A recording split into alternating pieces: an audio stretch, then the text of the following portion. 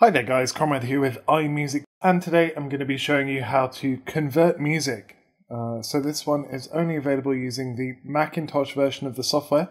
So what I've done is just downloaded it, and then all I've done is just open that up and launch the free trial.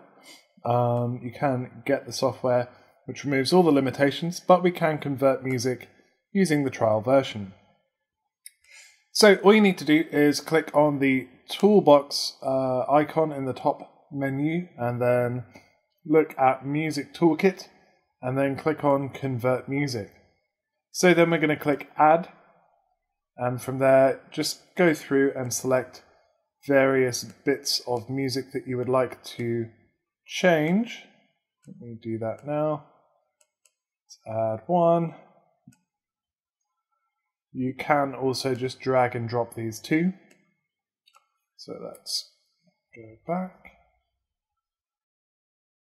Okay, so I've got those two songs there added in, ready to convert. You can save those as MP3, M4A, WAV, max quality, MP4s or MOV files. So what I'm going to do in this case is just convert them to WAV files, and that will automatically convert to my music folder.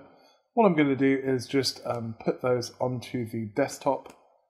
I'll just, there we go, open and then hit convert. Nice and quickly those will convert along, and you can see them just appearing now on the desktop. Simple. And now if I, there we go, it's opened up here. If I double click, they will be launched. There they are.